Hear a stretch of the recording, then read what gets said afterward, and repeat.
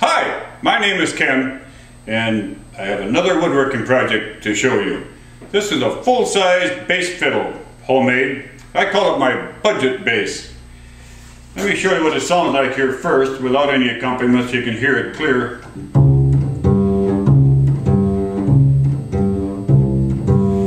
Now let's go over how the thing is put together. Like I said in the beginning, you can make this for about $100. The tuning pegs up here, those are Fender electric bass tuning pegs. And I bought them off eBay for about 20 bucks, and here's what they look like. And they always seem to be available on eBay, about 20 bucks for a set of 4.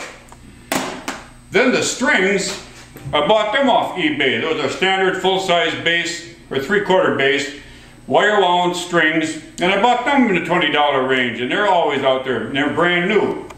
Then moving down the neck, we have the nut. That I made out of black walnut. That's just a 3/4 by 3/4 piece of black walnut. The neck and the fingerboard together are 2 pieces of either oak or maple. In this case it's oak, glued together to give you 1.5 inches. That then is attached to an L-shaped bracket.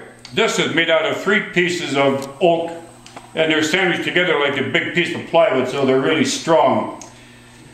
Then the neck goes down to the body here, and this body is made out of 2x2 pine, standard lumberyard 2x2 pine for the frame. The side panels are plywood, 1/4 inch plywood, and then it's trimmed off with corner rounds. I made my own corner round here because those are 45-degree angle.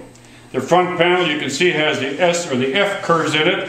Notice also there's no cutouts here, so you can't use a bowl with this bass, but that's the only drawback. Otherwise it would hold its own in any bluegrass or country, wherever you want to use it.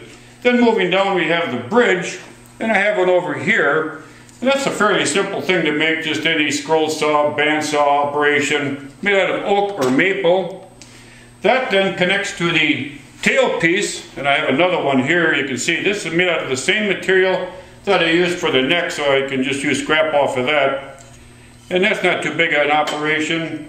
And that then connects to the bottom, and I'm going to lay it down so you can see the bottom a little easier.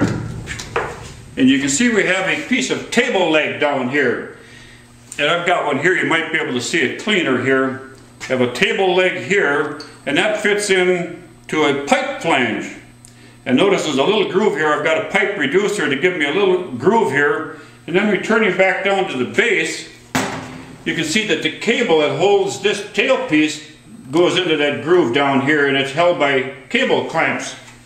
Then to haul the thing around, we have a carrying handle, and that can be held down by either screw eyes, or I have used footman loops in my later models.